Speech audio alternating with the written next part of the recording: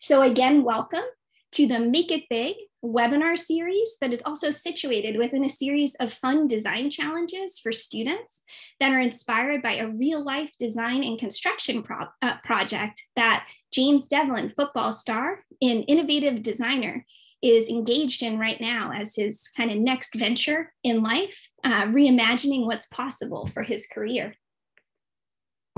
Before we get started formally, I just wanted to thank a couple of groups that helped us put together our wonderful panel tonight. So we have some engineers that are part of NSBE, which is the National Society of Black Engineers, joining us tonight. I'd also like to thank Wentworth Institute of Technology for one of our wonderful presenters tonight. And also we learned that some of our panelists are also alums of Wentworth Institute of Technology in Boston. So just wanted to thank both NSBE and Wentworth tonight. So this is episode 4 of the series. Have no fear if this is your first time tuning in. We have all of the webinars, so episodes 1 through 3 are recorded. This is being recorded as well. And I'm going to show you later where you can find the recording so you can catch up. So it could be a fun binge watch for you this weekend. But tonight's episode is called Ask an Engineer, and it'll be an opportunity for you students, particularly those who are engaged in the design challenge, to ask questions to real engineers who are innovating in both the built environment and in other ways. So we want to make this as much of a two-way conversation with you as possible. So you will see at the bottom of your screen, there are 3 icons there. There is a chat icon, and I wanted to make clear to you as students to protect your privacy. We have disabled the chat so that you can't chat with each other. However, when you do chat, you will be chatting with real life people. So we have our wonderful members of the Autodesk education team here with us tonight to answer your questions. So Matthew Dalton, who is the community manager for Autodesk education, will be there to chat with you, to answer questions. As well as Donald Bell, who manages marketing communications for Autodesk Education. So they'll be bored if you're not chatting with them. So make sure that you chat it up with them, ask them questions, and they are a wonderful resource and wealth of information for you. Last but not least, Jenny Fennell is here also helping with you and engaging throughout the webinar today. So even, for example, after the first presentation, Jenny is going to be here, and she is the content development manager for Autodesk Education, and she will be taking questions. If you have questions for the panelists or for the presenters tonight, please put those in the question and answer, because that will make it easier for Jenny to find them so that we can ask your questions to the presenters and the panelists tonight. So again, if you want to chat with Donald and with Matthew. But if you want to ask a question to the panelists, please send those to Jenny in the Q&A.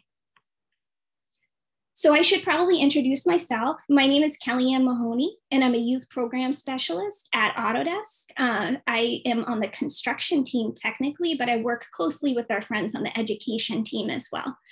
So this is coming up on my 4th year at Autodesk, but prior to joining Autodesk, I was a teacher in the Boston Public Schools for 13 years. Heather, did you want to say hi?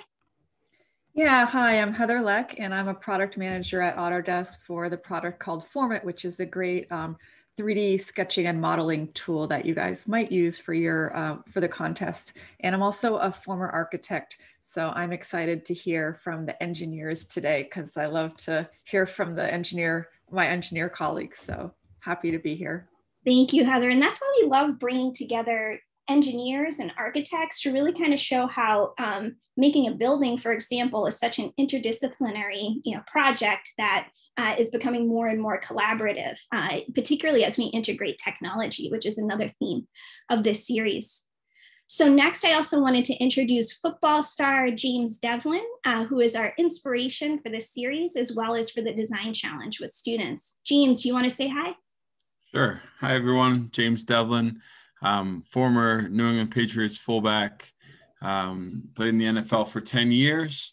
And before that, I was a mechanical engineer by degree from Brown University. So I too have a lot of interest in this webinar, but I was lucky enough to kind of link up with Autodesk and do this series of webinars and try to promote engineering, architecture, construction, the whole STEM, realm to the younger generations. And so I'm really looking forward to this next design challenge. You guys helping me try to think a little bit more down the scope of engineers and what they would look in, particular problem solving and stuff like that for my overall dream in the next chapter of life, which is designing and developing a fully encompassing athletic complex from sports performance and sports rehab, all kind of in one big building. So that's the dream, and I'm really just looking forward to seeing your your ingenious ideas and some fresh takes on a thing I've been thinking about for a long time now. So thanks everyone, and look forward to it. Thank you so much, James, and thank you for helping us activate our engineering mindsets tonight in such a really fun real world challenge. So we'll talk about that in a little bit, but before we begin, I just want to let you know kind of what's going to happen tonight. So we're going to start off with a presentation by a student at Wentworth Institute of Technology. And then we're going to move on to our panel tonight. So these are our wonderful panelists who, some of them work in the built environment and some of them work more kind of in the realm of manufacturing. But one of the themes that we want you to take away through this series is the idea of convergence. So the ways that manufacturing and construction are converging in interesting, new and exciting ways. So we'll get into that a little bit later, but I'm so excited for our panel tonight. So some of our takeaways, so we hope that you take away something from this webinar series and from this particular episode. Tonight, we hope that you find out how a college student is combining entrepreneurship and design to make her concept for a gym for people with autism a reality. We also hope for you to meet engineers who will share their personal stories and visions for the future. And we also want this to be an opportunity for you to ask questions. We will have lots of time for questions at the end. And we even hope that you might ask questions, thinking of James kind of as your client as well, on how you could make your first Make It Real student design challenge a success. But also, we just want you to meet the engineers so you can think about engineering as a potential exciting career path for you in the future. So just to give you a sense of where we're going in the series and where we've been, so this series has been a journey through architecture into engineering, where we are right now, and ultimately into construction. We hope that you learn a lot about these different disciplines through the series, but we also hope that we engage you in thinking like an entrepreneur, in thinking like an architect, in thinking like a designer or someone who works in construction, or even using an engineering mindset. So I'm really excited tonight because we have a student from Wentworth whose name is Emma, who's going to talk to you a little bit about how she's kind of engaged all of these different mindsets in order to tell us a story about a project that she actually hopes to make real after she graduates from Wentworth Institute of Technology. So Emma, it's all you. You want to take it away? Sure, thank you so much. All right, let me, could you I'm going to stop sharing my screen so you can share your screen.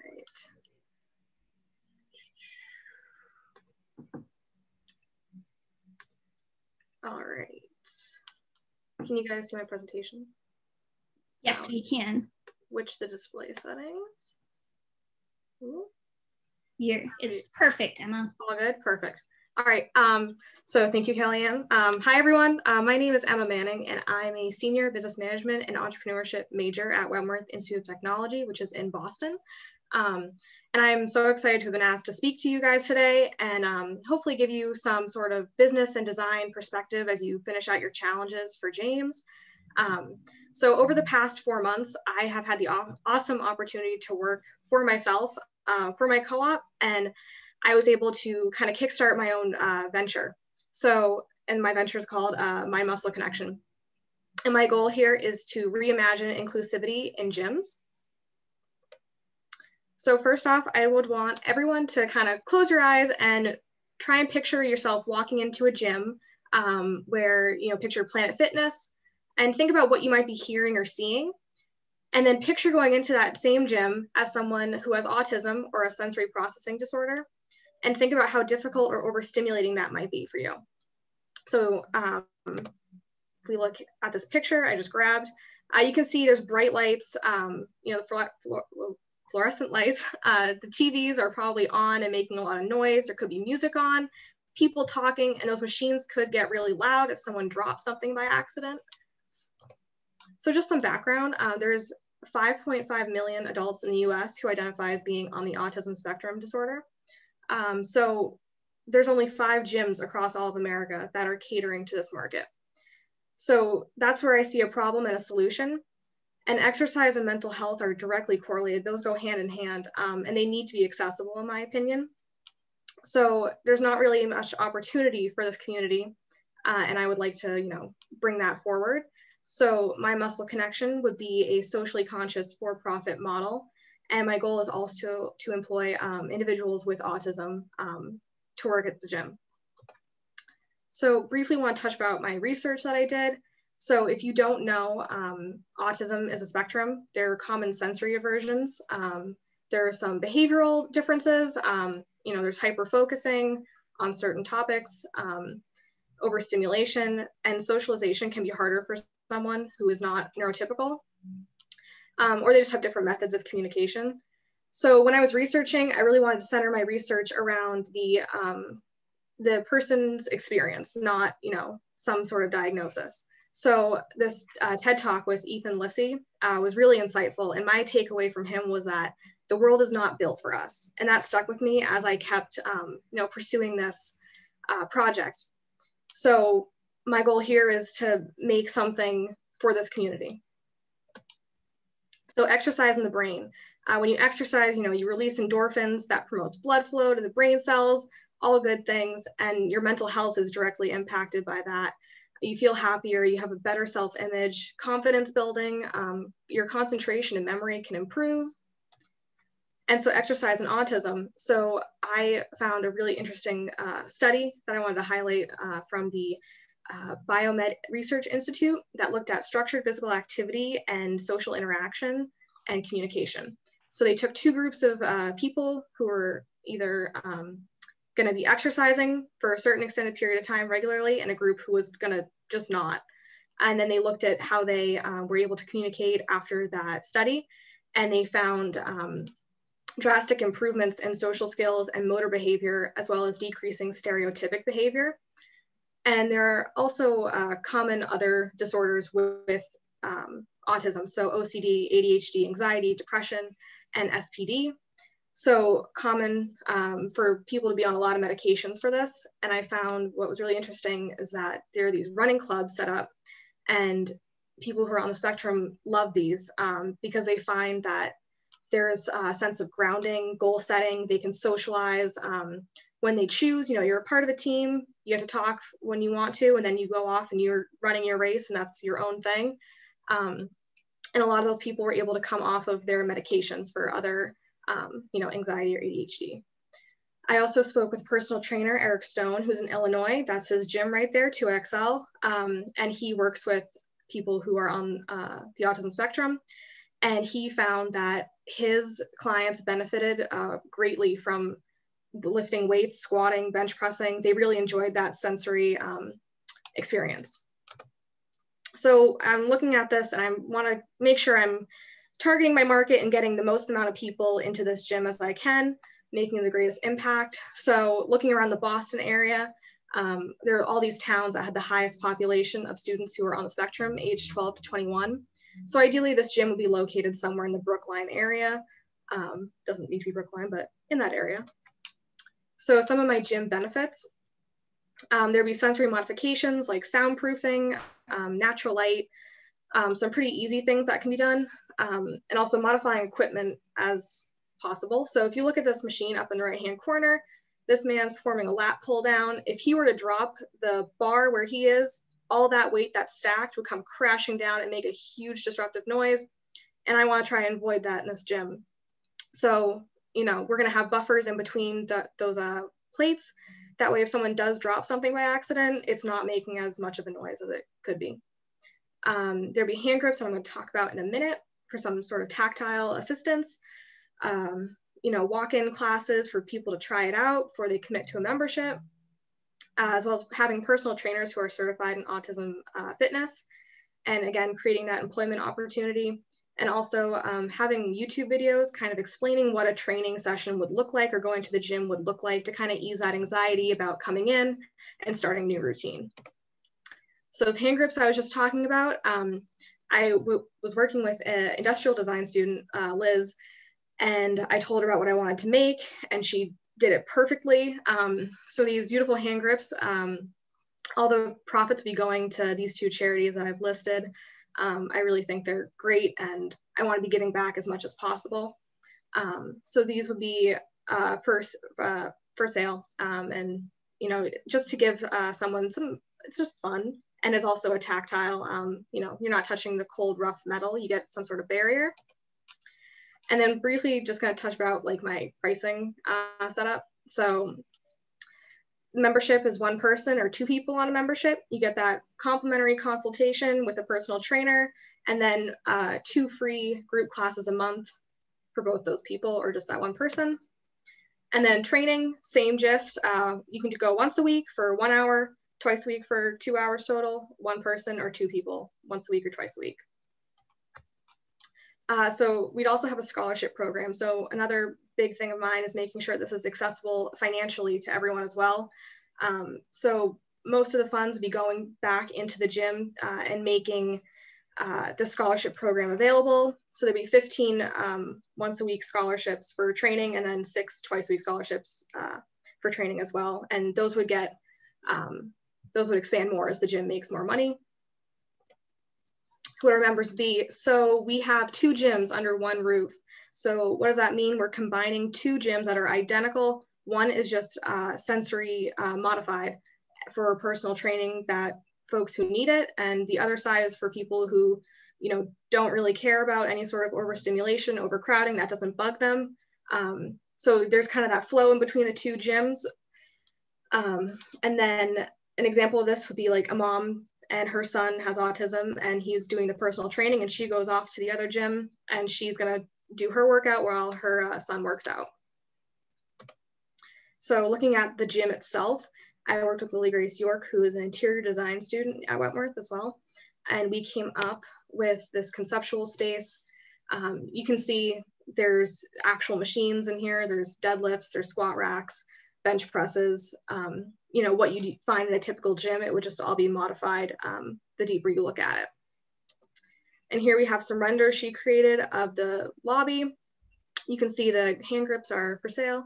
And then over here, you can see into that turf area, you can see we really emphasize the natural light.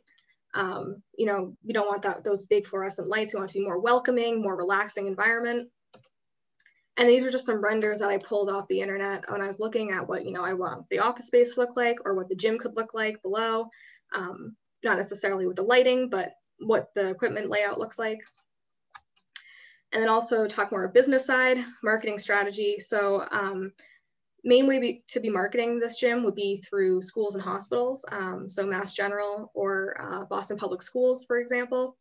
Also having that social media presence, running Facebook ad campaigns, Facebook groups for members, and then having giveaways on Instagram, engaging with people, and as well as that YouTube that could offer some more, learning experiences. So also to look at a bit more business side, I have to look at what other gyms are doing, these other 5 gyms. So you can see in Illinois, there's more powerlifting, actual weightlifting, which is the theme that I'm going towards. You can also see there's adaptive fitness and movement, and that's more of a body weight, balance and coordination workout group class setting. And then we have Equally Fit in Tampa, and that's more of like an office, and they do one-on-one personal training in there, and there's not a ton of equipment. And then we have in Connecticut, one-on-one personal training only in this facility.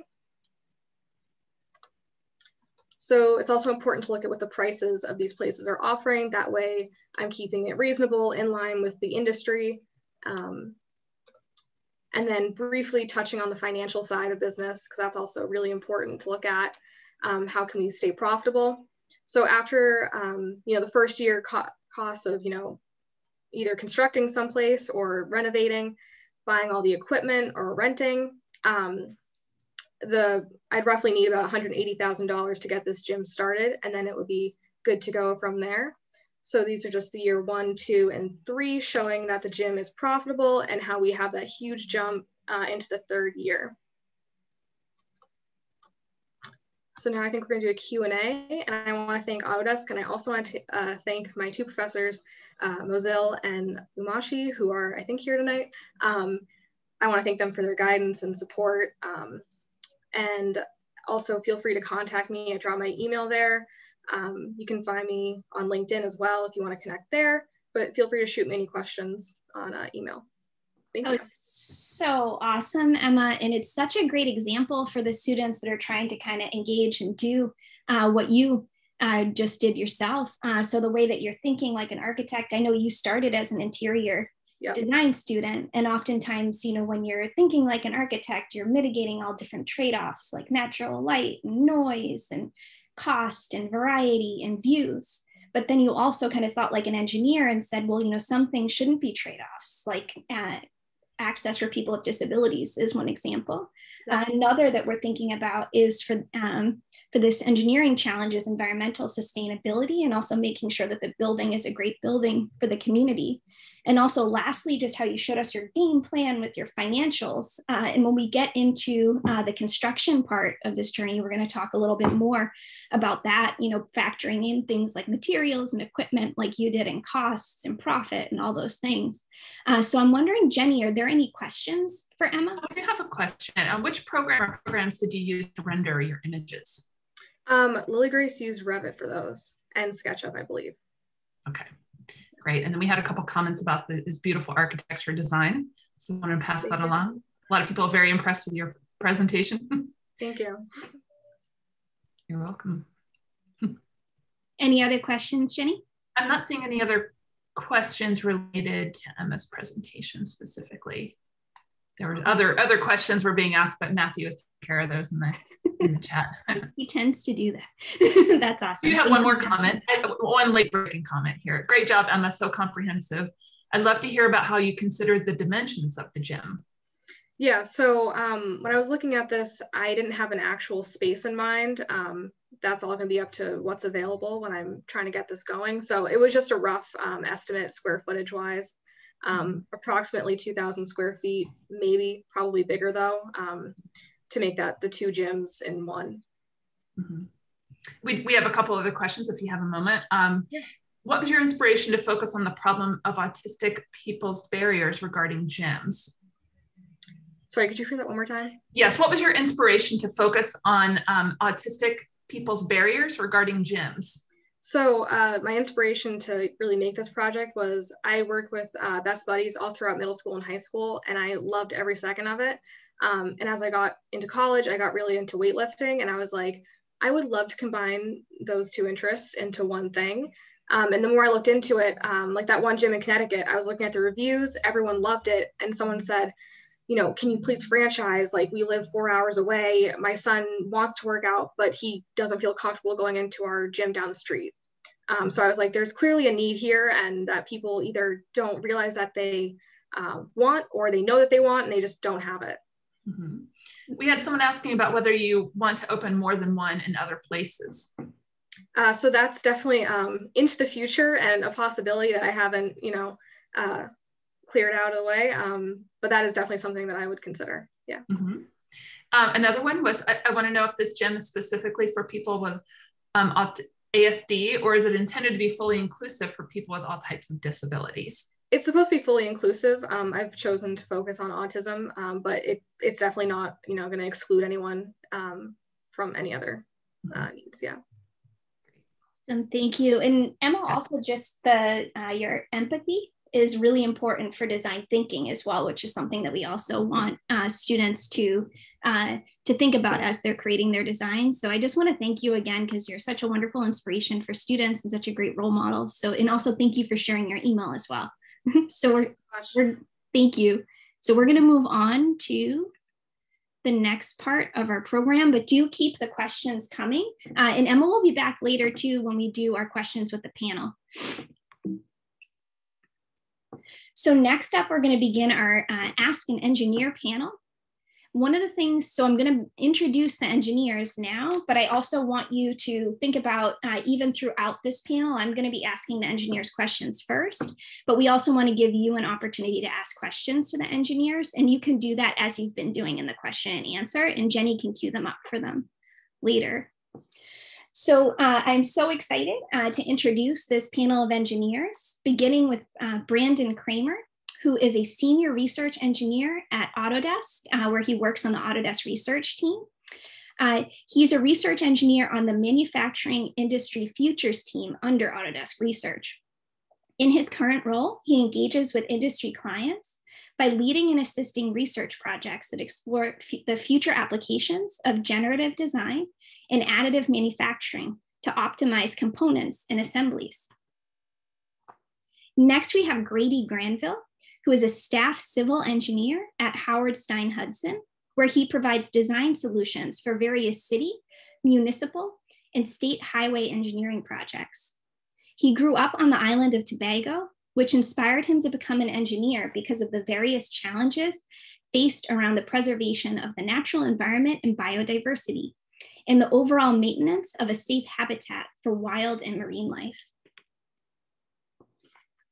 Next up is O'Dane White, who is a senior project manager for Jones Lang LaSalle, where he works in corporate solutions and is currently working on the National Grid account, where his responsibilities include scope management, budget management, schedule management, and risk management. He is an active member of the National Society of Black Engineers, the Boston Professionals chapter, and JLL's Black Professional Network. And lastly, we have Carolyn Nguyen, who is a manufacturing engineer at Blue Origin, where she spends her time building rocket engines to space. As a first-generation American to Vietnamese parents, she grew up taking care of her 4 younger siblings and helping her parents at home. This strengthened her nature to solve human-centered problems, which compelled her to study mechanical engineering at Boston University. Right, so again, just a reminder before we switch into the panel mode, please type your questions for the engineers in the Q&A. You might also have questions for James as well, or you might have questions for the engineers about James. So if James were your client, what questions would you have? So please keep those going in the question and answer, and we'll have time afterwards for that. So I'm just going to shift into gallery view so we can see all of our panelists. And we're going to start off with just introductions. So I would love it if the panelists could just go around and tell us, what were your interests as a kid? And how did you find your way into engineering? And also, you come from all different disciplines within engineering. So please also talk a little bit about what your job is. Brandon, do you want to begin? No problem. Hi, everyone. Yeah, so Kellyanne, thanks for the intro. Nice to see everyone here. How I fell into engineering, I kind of just followed my skill set, honestly. I didn't really know what an engineer was as a kid. I liked sports, I liked video games, I liked some technology, but I didn't like building technology. I just kind of liked using it. But I was always really good with like shapes and understanding how things can like be designed. So I used to love Legos. And I grew up playing volleyball in high school. So I liked really being in like a team setting. So naturally it kind of, my pathway just led towards engineering. You work on engineering projects with groups. And I was relatively good at math. So I just kind of said, why not? Let's give mechanical engineering a try. It seems to lead to other things. So, let's start with a broad area to study and then see where I focus in on later.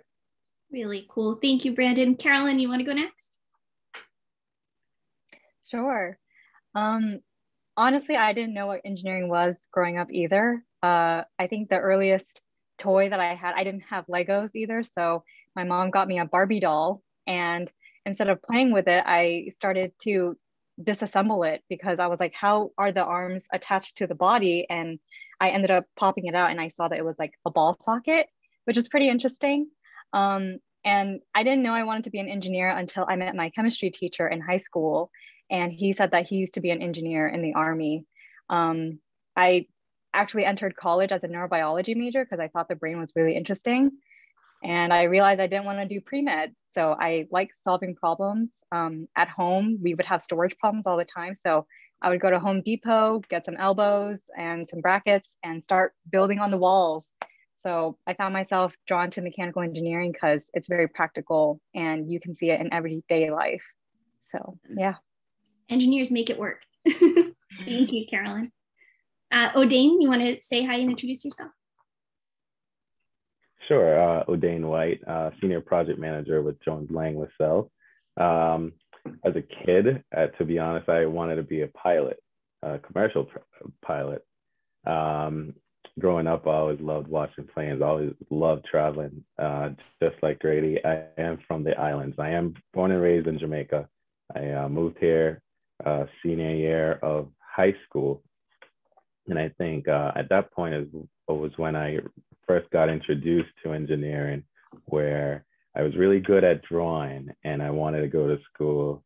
I forgot about being a pilot and went to architecture, where that's actually what I started at Wentworth in, and later moved into design and facilities management, and then later found my way into project management when I learned how, as a project manager, I'm a very bossy person. And I think being a project manager, you get to control, I shouldn't say control, but you get to manage people, right?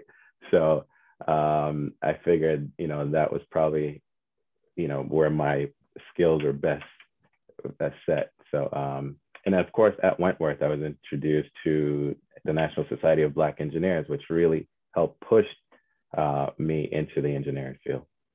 Very cool. Mentorship is so important too. I hope we get to that later. Lastly, Grady, you want to say hi and introduce yourself? Yep. Hi, everyone. My name is Grady Granville. So I got into engineering because as a kid, I was always interested in cars and, just going fast and doing crazy stuff. So after a couple of years in high school, I took courses in technical drawing, and, that kind of introduced me to, showing different perspectives of, parts, mechanical parts and parts of engines and things like that. As you can see, I have posters of racetracks in my background. And then from there, I decided to move to Boston from Tobago, and I got into civil engineering, and now I'm in the highway field. So I design roadways. Very cool.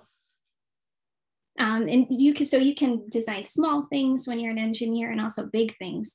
So really excited to also have a civil engineer here tonight. So the next question is just kind of getting down to it. Like, what does your day look like as an engineer? Even just kind of a typical day, if you could walk us through it. Who wants to take this question? I could take this one. So, things have been really different since the pandemic happened, but some of the core things that I do each day, the biggest thing is coordination. So, I work on a team every day. My roadway design team, of course, so we do peer reviews. We do check-ins every once in a while to understand the requirements and deliverables of projects. There's also sort of a cross-functional team happening, so with other engineers. So although I'm on the roadway design team, I work with lots of landscape architects, surveyors, marketing, construction, etc. So there's, that level of coordination as well, so that everyone is on the same page all the time. It's never good to be on different pages when you're working on $1 million project. The next thing that takes up a lot of my time is design. So as a designer, I'm always working in AutoCAD, which is industry standard for designing highways. Sometimes there's a little bit of Revit here and there. There might be like STAAD.Pro, which is a more structural related program. And then from there, obviously, you have to figure out how much your project is going to cost. So I do lots of estimating. And then I would say spec writing as well. So special provisions, which kind of go hand in hand with estimates, is kind of like a way of telling the contractor, what is included in the cost of an item or, a piece of the project or some element, which is very important because, there might be cases where things are incidental to another. And what I mean by that is, let's say you're designing a sidewalk, for example. It may or may not include the excavation. It might include the aggregates. It might include the fill and the cut and all that stuff. So thinking at that kind of systems level seems to be super important to engineers. I feel like I learn something every time I talk to an engineer. Odin, did you have a response to this question too? Yeah. So I think first of all, I'll say I think we're all engineers. As engineers, we're always problem solving. So from the day we wake up, from the time we wake up to the end of the day, I think we're always problem solving.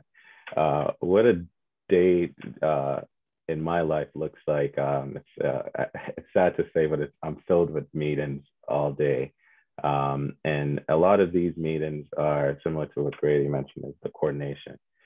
As a project manager, I work with the architects, the engineers, the general contractor, and sometimes specialty vendors, and bringing them all together, for the client, building from beginning to end, from the scope to execution. How do we progress through the project's life cycle, right? So for me, the client gives me scope, a project, what they'd like to see done, and it's my job to work with the architect to design that to the engineers, to the GCs, and get that executed, right? So building a lot of schedules, also doing a lot of estimating budget building as well. So that's typically what the day in my life looks like for the most part. But I think one real important part of being a PM is managing people. Understanding there's so many different personalities that, for example, Grady might be, one way and Caroline another, and just bringing, being that liaison to bring them both together so that, letting them understand that we're working for the same goal. So engineers are kind of like the glue that holds the project together, both literally and figuratively. As an English teacher once. Thank you, Odin. So the next question is, and I think that both Odin and Grady got into this a little bit, so maybe we'll hear from the other panelists. What are some skills you use today that one wouldn't expect would be important to an engineer? Carolyn, did you want to take this question? Sure. Someone mentioned it earlier about skills. I think empathy is definitely a really big skill, like putting yourself into someone else's shoes and asking what problems are they facing and what is their goal and how can I help them? That is essentially, being the engineer. And it's really hard to get the problem statement right. So I think empathizing with your client or your user or your teammates is super important. Another skill that is very important is asking questions. I think as a kid, you always ask your mom and dad why, and that might be annoying to your parents, but if you go up to any professional or an engineer and you ask them why, they would love to explain. Or sometimes you might catch someone and they don't know the answer either. So now you're thinking like, oh shoot, now we have to figure it out together. So I would say, those are kind of the big two skills, and communicating. So don't be afraid to ask questions because it's better to ask questions than to not ask at all. Love that. And also, like, when we think of engineering, we think it's like you're problem solving, but I love how you brought out the point that problem finding. So actually, like, figuring out what the problem is also really essential to being an engineer. Brandon, did you have a response to this question? I did, and Carolyn kind of took a piece of mine. But I was thinking along the lines of like having a growth mindset. I didn't realize that was like a thing until someone mentioned it to me the other day, like literally this year. When you're an engineer, you tend to, like, you work with customers, you work with other teams. And as Carolyn mentioned, kids always want to know why something's working, why does it go this way? Why does it do this? And that helps you understand how other things operate that you come across that you hadn't really experienced before. So when you start working with a new customer that's got a new problem, you can start to approach the solution in more ways than you were used to. So you don't want to ever try and just repeat the same process that got you 80% efficiency. You know, the team worked good, but it wasn't great. You'd like to work great the next time. So having a better understanding, learning from previous tasks and mistakes is often what I feel like is, you know, starting to become part of the day job. But then in general, just honestly teamwork, you know, being able to work collaboratively with your manager, maybe your subordinates if you are a manager, and then your teammates directly, because oftentimes you're gonna have to rely on them to handle something that you need help with that you don't have the expertise on. And, you know, being able to communicate properly with them, understand when they need help is really beneficial, especially in the engineering community, because sometimes engineers just like numbers. They don't really want to work with other people. They just want to sit in their hole and stay technical. So being able to work well with those folks is also really good. I love that you brought up the point too. Like when I think of engineers, I think of someone who's this like real like perfectionist, but also just even in engineering in a field that is so precise that failure is also part of the process as well. You get to learn from it, but that it's, you know, part of the learning process too. The next question I have is, so this is more kind of a philosophical question. So we talked about design, we talked about engineering. Sometimes we use the words interchangeably. What do you think is the difference between design and engineering? And I guess a follow-up to that question is there a difference? So who would like to take this question?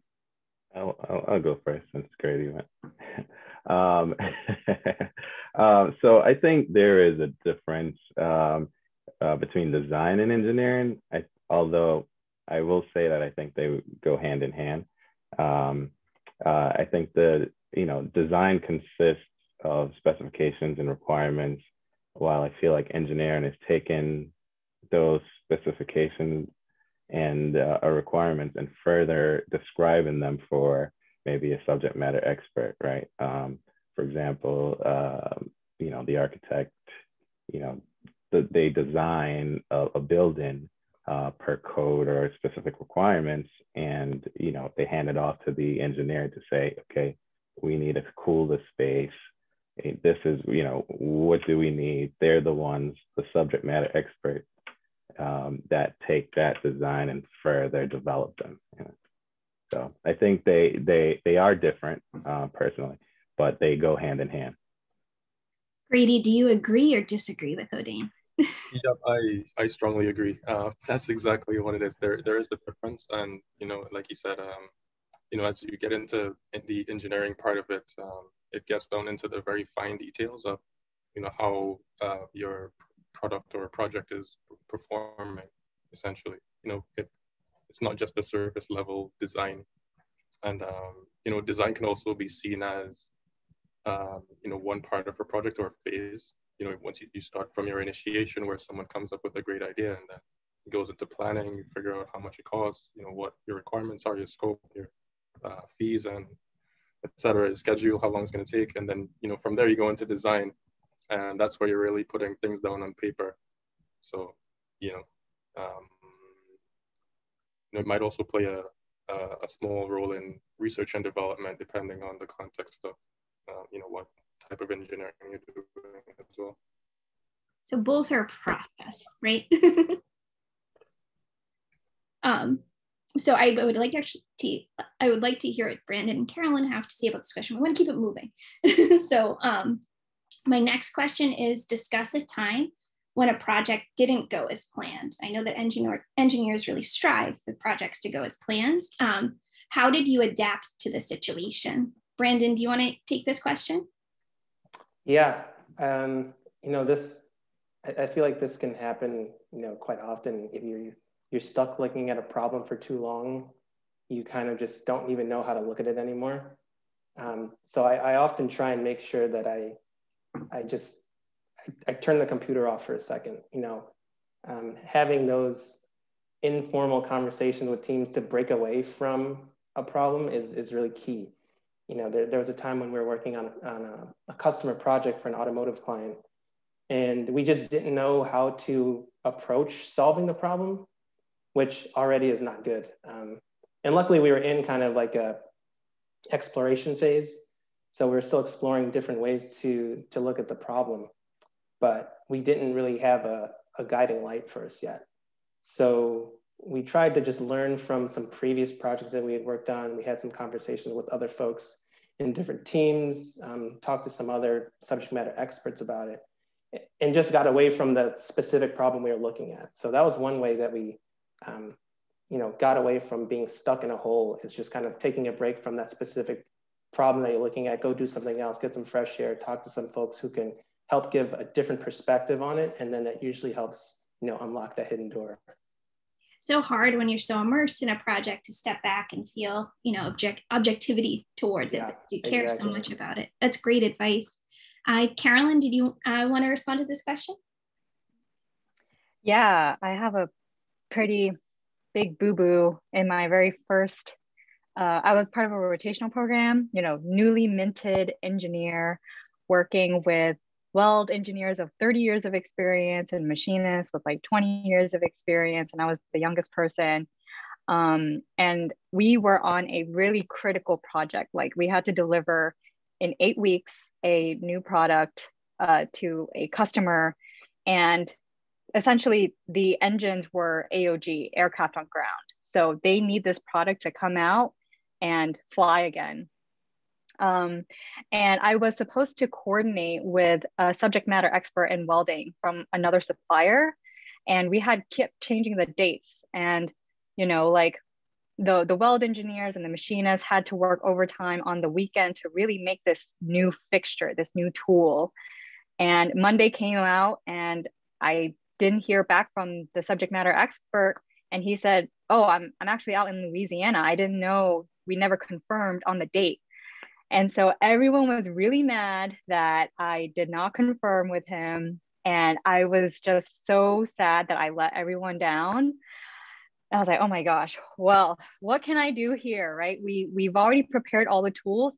Where can we actually pivot and what other work can we do? Because what we actually did was we kind of over prepared, but there's still a million other problems that we can tackle in the meantime. And then I knew I upset my teammates. So I went ahead and got them cookies and donuts and I apologized to all of them. And so they liked me again. And yeah, and then so I made sure I confirmed again the next time around. And everything went smoothly. We delivered in 8 weeks. So that's how you always get food. People love food. So, donuts always solve problems. And also that the adaptability. So your can-do attitude that this got messed up, but what can we do next? And how can we, how can we adapt and do something else and pivot? I think is really, important to think about. Everybody makes mistakes. My next question is, so imagine I'm a high school student or a middle school student, or think of the high school or middle school students that are here tonight participating. Imagine that they want to be an engineer when they grow up. What should they be doing right now if they want to be an engineer in the future? Odane, did you have a response to this question? Yes. I would say to start research in schools now. Look at, schools within your area, also outside of your area, the cost for those schools, just educating yourself on what's out there, and apply. I don't know. I know when I was in high school, there was a period in time where you could apply for free or the school helped paid for application. I'm sure there's so much more resources out there right now. Just getting out there and, applying for everything, not even if you're not that interested in a specific school, because you'd never know. Also, talk to, network with current college students at these schools. I know just even on this panel, you hear the word Wentworth for the school Wentworth. There's so many of us, and I'm sure we're more than happy to just talk about our college experience and what the school has to offer. There's just so many resources out there. So I say try to research now, try to apply, just get your foot in the door, go visit. I know we're going through a pandemic, but if you can, go visit a school. Try to, I think, find something that you're interested in. Know that once you do start school, your interest might change, but that's okay. I know we've heard from a few of the panelists, we might have started or wanted to do something at the beginning, but eventually ended somewhere else. And that's just life. But I'd say read through your research, get out there, network. It's great advice, Odane. Thank you. Carolyn, do you have some advice? Yeah, I think growing up, I was really confused. So if I were to do it all over again, find inspiration. Like when you're super young, you know, you can go on YouTube. YouTube is your free resource, and you can look up some really great science channels like Vsauce, Smarter Every Day. I think the YouTuber on Smarter Every Day used to be an engineer himself. So there's a lot of cool videos on there. You can watch like How It's Made. That was my favorite show growing up, which is why I'm in manufacturing right now. And then like there's super cool kits out there. Like look up Mickey, like ask, you know, try to save up money and buy one of those and program something. There's Scratch programming. There's like Computer Clubhouse out there. And also like try to find mentors. Your mentors can be friends. Ask if you have an older brother and sister, like, hey, do you know someone who's in computer science or a mechanical engineer? And then there's a lot of resources nowadays online too. Like you can go to adplist.org to find mentors.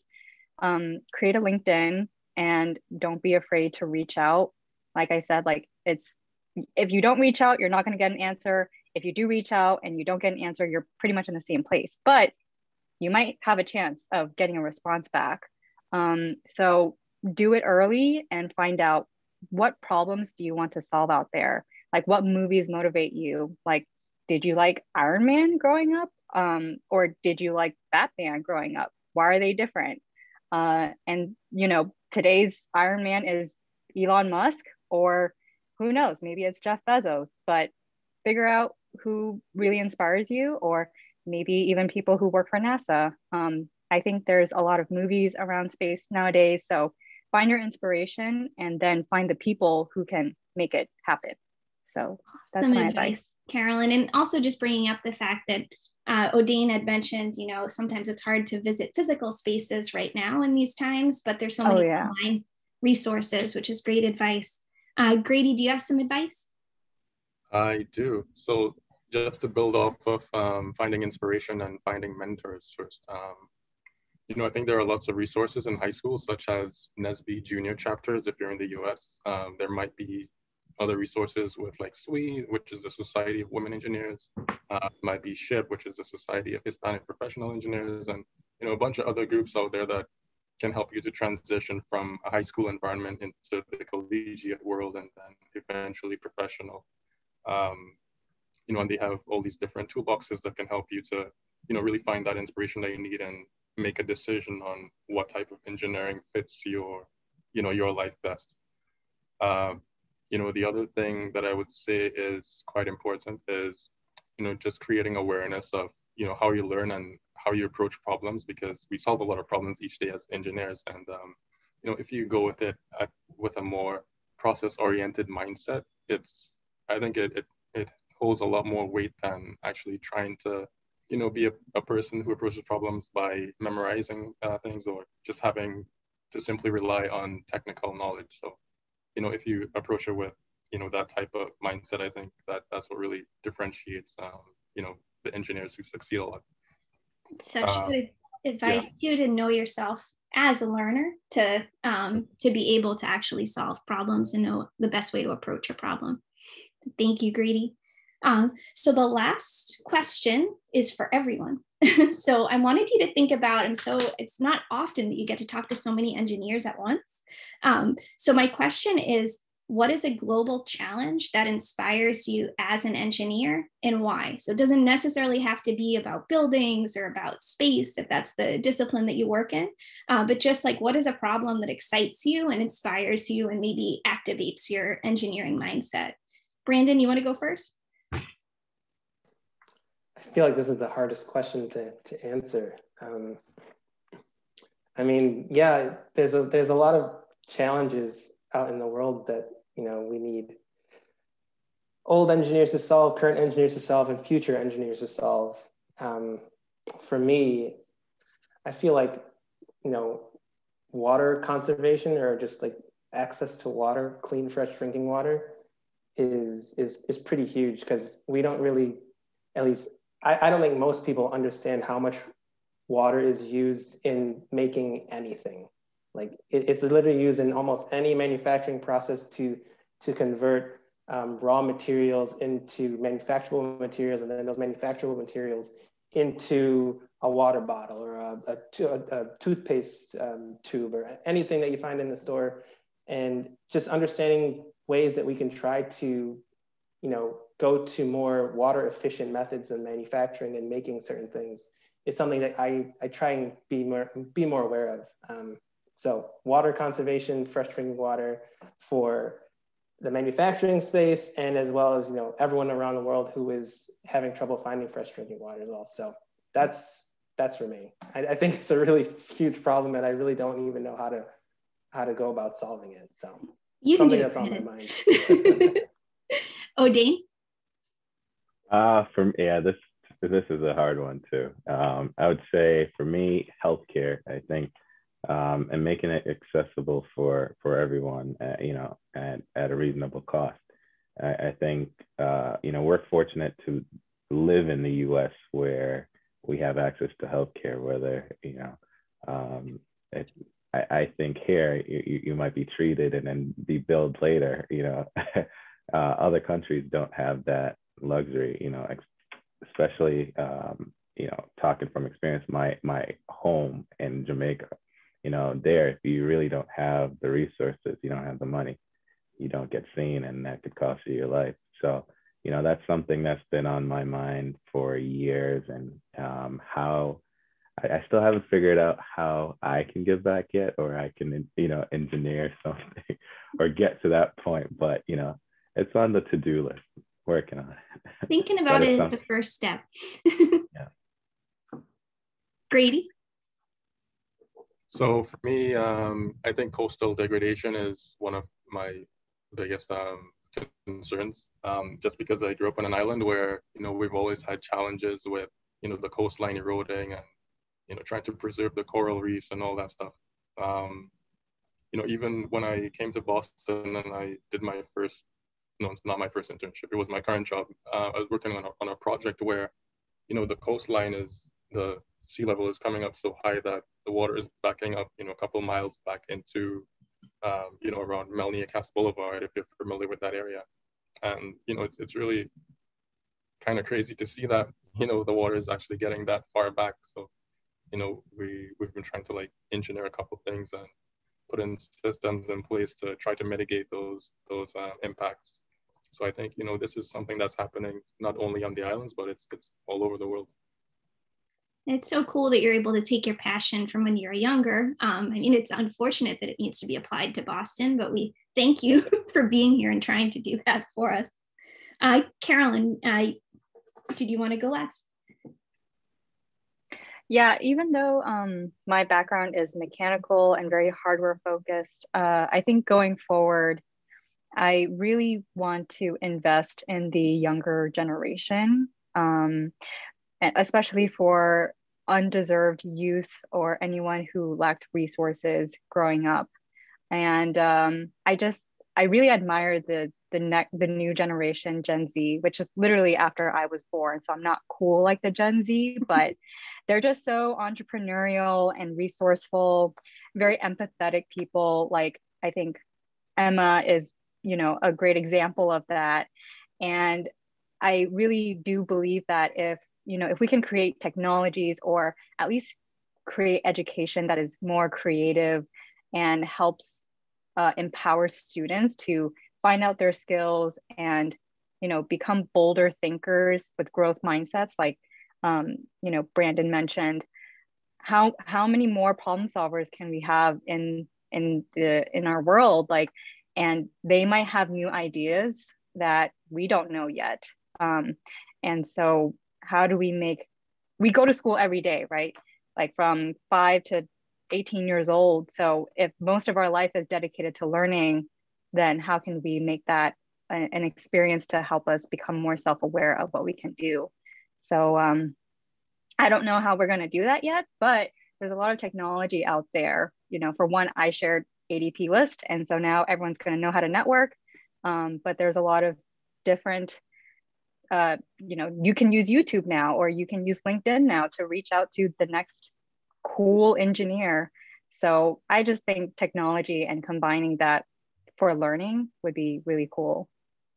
Well, you're inspiring us now, Carolyn, and you all have inspired me tonight. So I just want to thank the panel. We're going to move next to talk a little bit about the contest very quickly, just so that you know about it.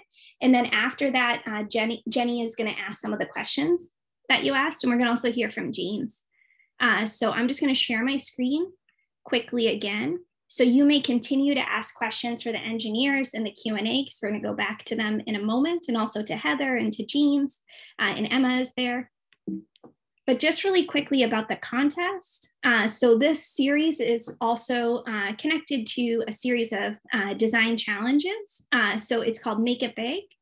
You can find out more information about the contest. So we're in number 2, but it's okay if you didn't do design challenge 1, you can jump in at any time.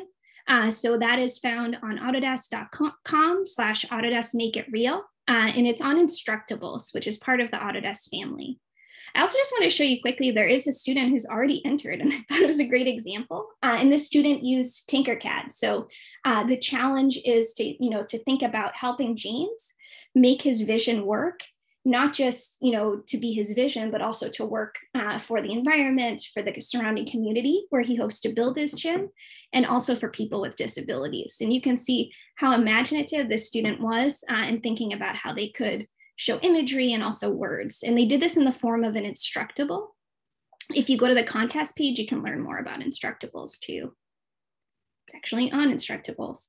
Just because we haven't said it yet, this is Autodesk. So Autodesk, we make software for people who make things. So if you've ever driven in a high performance car before, marveled at a skyscraper, or puzzled over the engineering prowess of infrastructure like a gym, a bridge, or if you've ever had fun playing a video game or watching a blockbuster film, chances are you've engaged with something one of our customers have actually designed.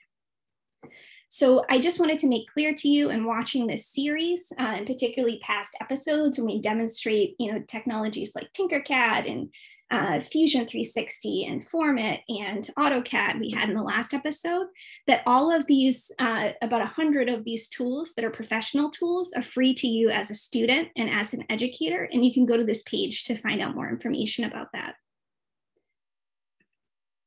So the challenge, really quickly, I'm not going to read through the whole challenge, but I just want to let you know that the second challenge is to use an engineering mindset in computational thinking to help James make his vision work for the environment, the surrounding community, and for people with disabilities.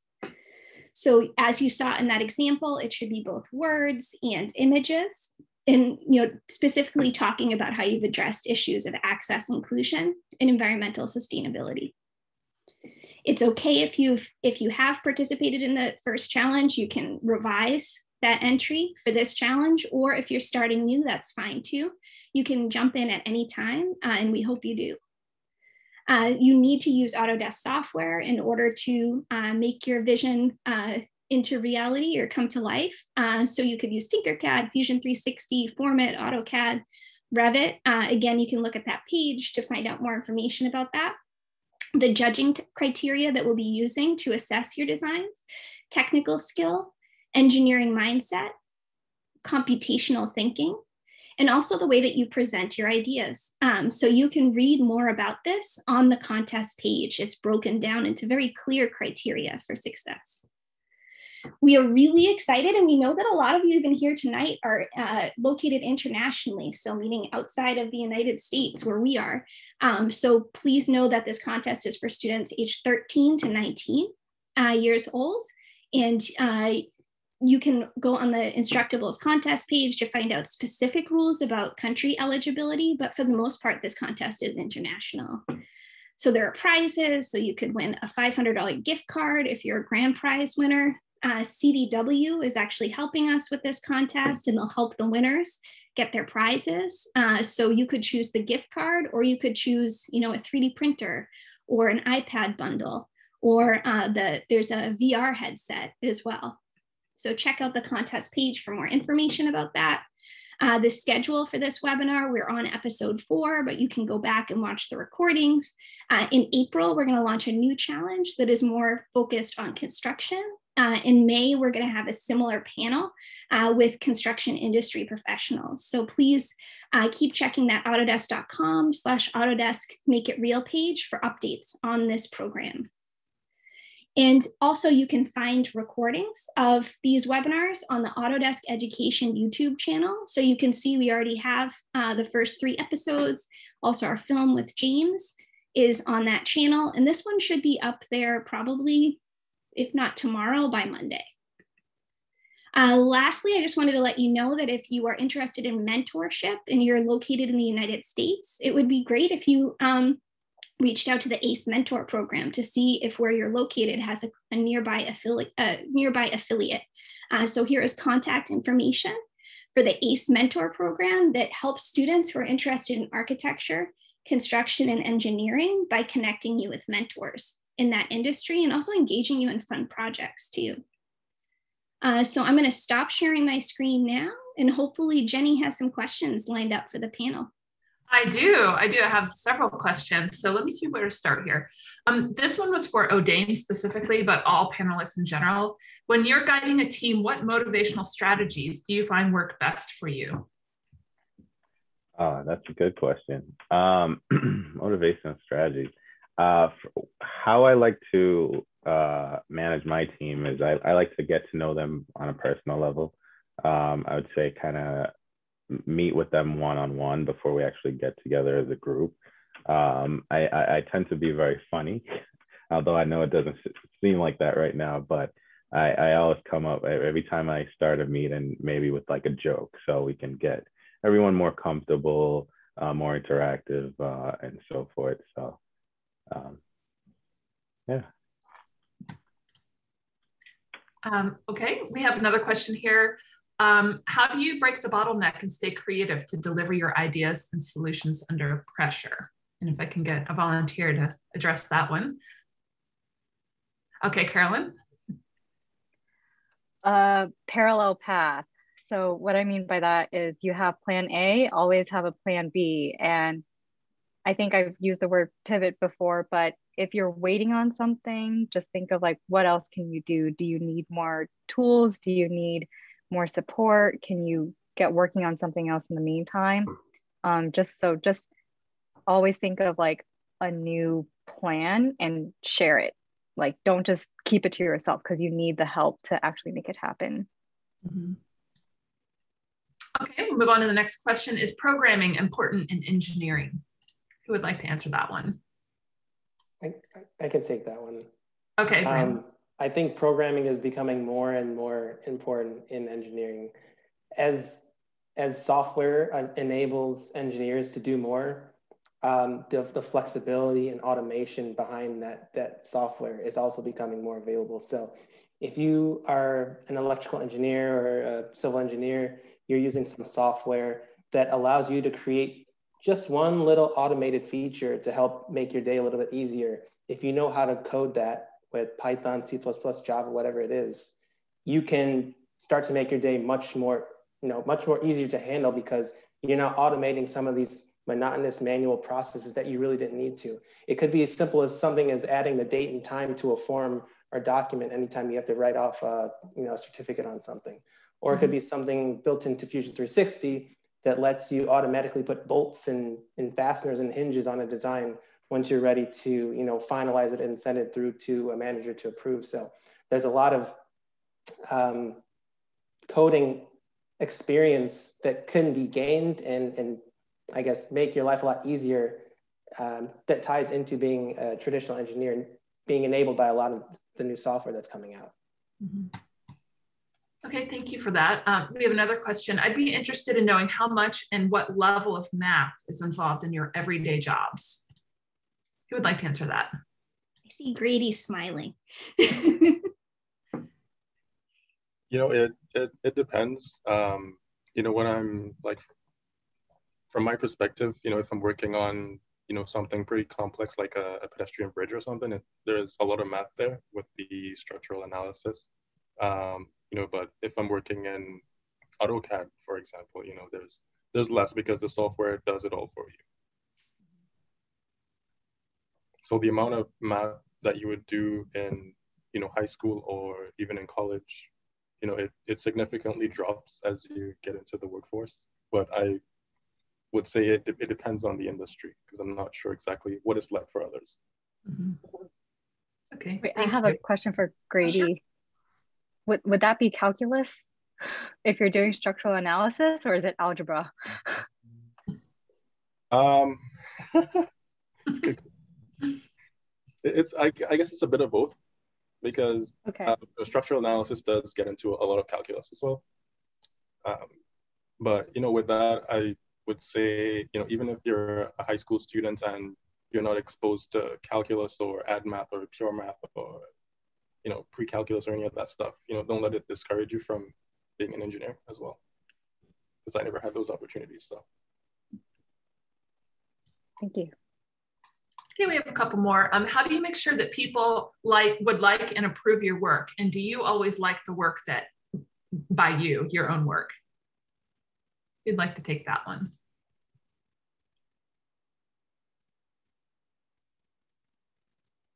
Any takers? I could take that one. Okay, thank you. Sometimes I don't like my work, only because sometimes deadlines come up and you just have to say, you know what, I've done my best. It's not what I wanted to achieve. And sometimes you do get a chance to make additional revisions if the project allows it. Other times you just have to make that work. And to Carolyn's point, having that plan A, plan B, if plan A doesn't always work out, you have to plan for that plan B and say, let's take a more conventional method here. We wanted to go for the more advanced, cool conceptual approach, but for this design, for this opportunity, it's just really not going to work out for us. So pushing that along and making sure that the stakeholders involved, whether it's the customer, the team, they're all aware of these decisions. And if you reach a point when plan A doesn't have to work out, everyone is still on board and they can say, okay, let's just sign up on plan B. We've got some learnings and let's move on to the next project. Mm-hmm. Okay, thank you. Oh, go ahead. No, I just wanted to say too that, we have to also remember that being an engineer, you're working as part of a team. So it's not always what you might like, but it's what's probably best for the team. So just that tidbit. Mm-hmm. This next question follows well with that. How do you deal with a team with such different people? Everyone is a complex being, but sometimes it's just stressful to deal with some people. How do you adapt to working with different and complicated people?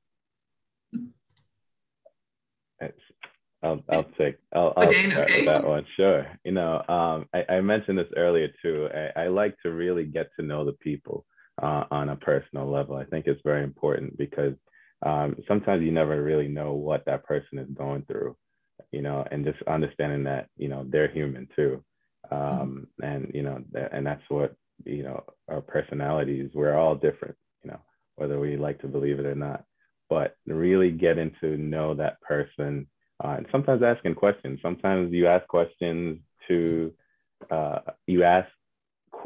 already know the answer to, just to let that person be more comfortable explaining and talking about what they do, because people do like talking about what they do.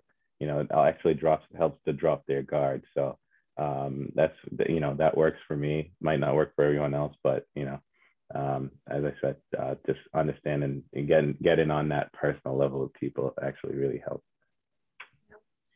And our last question specifically for James, should I hold this or do we, I know that James, you were going to talk for a bit.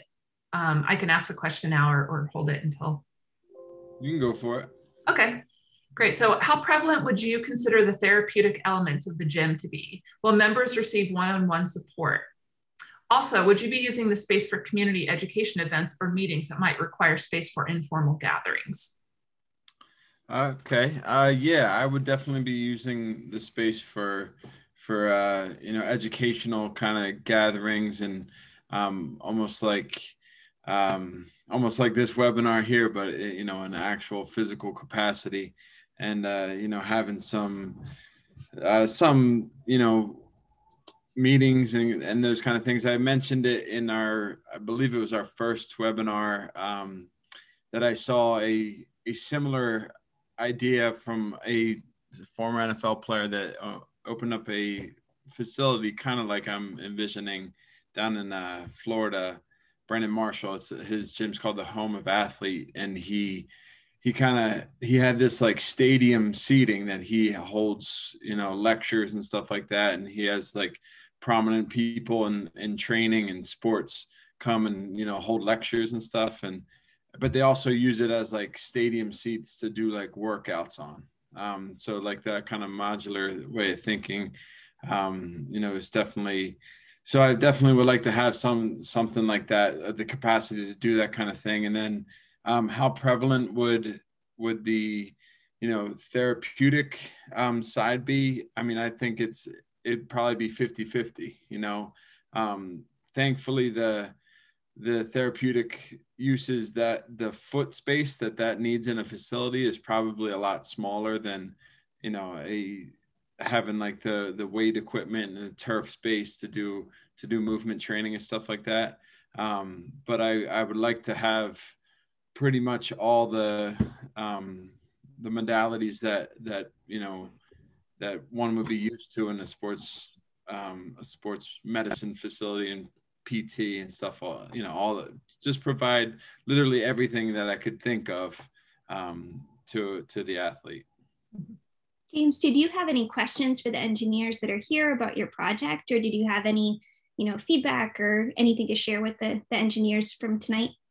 Yeah, well, first and foremost, you know, I thought it was just absolutely impressive and just so cool to see you guys speak. And I've always been, you know, when I first got into college, I wanted to be an architect, and that's what I was really passionate about. I thought I was, you know, a really good artist and all this stuff. And but one thing led to another. I became an engineer because Brown didn't really have architecture. And then I just became fascinated with just the engineering way of thinking. And I could hear it from all you guys tonight, you know, and it's not even the problem solving type of thought towards the project. It's like literally everything through all facets of life, you know, how you can kind of just make things better. And so I was really just impressed at, you know, all your backstories and the way, you know, that you use your engineering type mind now professionally. And so my hat's off to you guys. You know, it made me, it definitely dusted off some of the last 11 years banging my head against other grown men. But I did have one question specifically for O'Dane. This is actually more of a personal type question, less about engineering, more about like managerial duties. Because as an entrepreneur right now, I'm finding one of my biggest problems is delegating. Like I have a hard time doing it. And I think that it kind of stems from the last 10 years, you know, playing football, always kind of being the one getting coached and then the one going out and doing the work. And I kind of always just, I see a problem come up and I just want to do it myself, because especially with this project, this is like what's, you know, what I'm passionate about. So I want to make sure it's done like to my liking. So how do you go about kind of finding the best way to find someone that you can trust doing something that you would normally do, and then also you know, finding it in yourself, I guess, to like, you know, let the reins go a little bit and let someone else take your lead and take your vision and put it into like fruition? No, that's a good question. Am I muted? No, you're good. Oh, okay. Yeah, no, that's a good question. You know, I definitely hear you. It's hard to. I'm just like you. You know, I see a problem. I just want to do it myself, get it done, over with. But then, you know, it creates a ripple effect when you do that, right? Because you have all these tasks that you lose time here, and it just creates that ripple effect. So, you know, for myself, I manage 28 projects that had capital projects, and they vary, you know, from 50,000 to maybe $5 million a year. And if you don't find that point of like, okay, you are the manager, but this person is the subject matter expert. Let them, you're paying them, or let them do what they do best. Trust in building that relationship. So, you know, relationship building is very big, you know, because, you know, trust, I look at, you know, what I do as, you know, something similar as a relationship, you know, between a man and a woman, husband and wife. I'm married, and where I'm going with this is, you have to learn to trust that person, that, you know, they know what you want. You describe what you want, you're going to trust them. And yes, you can hold the reins. You give them a timeline, right? You want this done by X, but you never want to give them that real, you know, if you want it done by Friday, you say you want it done by Wednesday, and you see if they deliver, and you trust them. You know, you're trusting them now to deliver, get that to you by Wednesday. And if they do it, it's only going to build more trust, and you're going to find yourself, you know, releasing the reins and delegating more to these people. So it's by trial and error, I would say, you know, but it takes time. It does take time. Okay. Yeah. We can always talk offline, man. I mean, that's good advice. You know, I got to also know that I'm not Superman and I can't do it, you know. That is true. Engineer by trade, but there's plenty of things I know that I don't even know, you know. So yeah, well, thank you for that, man. Thank you. Yeah, no problem. This was awesome. And Carolyn. Sorry, I just wanted to add on top of that. I think I can definitely understand where O'Dane and James are coming from. What I tend to think is like, when you try to tackle it on your own, like you have a solution to do it. But like O'Dane said, you're like spending much more time on this and not enough time on other things. So you're kind of stuck. But when you push it onto someone else, you find out that it can actually be done a lot faster, or that like they've had a maybe more creative way to do it. So you'll be pleasantly surprised once you let that person take the reins, and you're like, oh wow, that's already figured out. Versus like, if I had to do it, I would have to struggle with it, learn it again, and like it would take 5 times longer than if someone else could do it. So that kind of helps once you start doing that. Yeah, very good point. Because how many times do things come up and you're like, oh man, I didn't even think of that, you know? So yeah. Okay.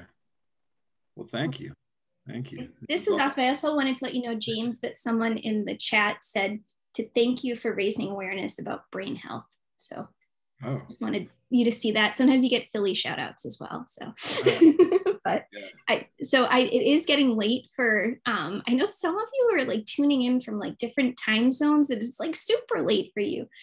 So I just want to say, for those of you, most of you have stuck around this whole time and, you know, showed perseverance, even though it didn't feel like as long as it actually was. It was because our panelists were so fascinating. And also just want to thank Emma again for starting up the night and filling us with so much inspiration. And we just are so excited to see what you do in the future as well. So thank you so much. I know James has his little ones at home too. so we've got to wrap up for tonight. But thank you again. And do please check the autodesk.com/Autodesk Make It Real contest page for information about the contest. It's due April 1st, so get on it, students. And also so that you can find out about the schedule for May and April and May. We're in March now. All right, so take care, everyone. Have a good night, and thank you again. Thank you.